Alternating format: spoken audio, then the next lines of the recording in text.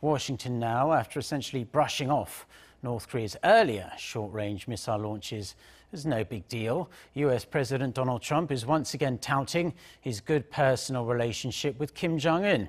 Trump also urged people to see what happens with North Korea in the future. It should be noted his remarks happened prior to this morning's missile launches by the regime. Kim Hyo-sun has this report.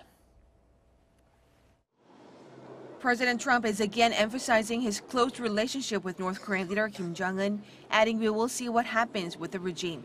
Speaking to reporters at the White House on Tuesday, Trump said his relationship with Kim is, quote, a very good one. He also said he can't speak in detail about what is going to happen. Referring to former Democratic presidential nominee Hillary Clinton, President Trump said if she had won the 2016 election, the U.S. would be in a major war with the North right now.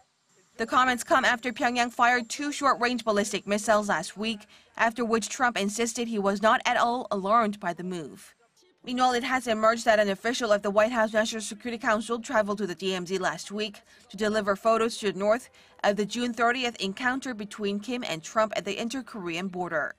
According to Reuters, a North Korean official also says working-level denuclearization talks between the two sides will start very soon.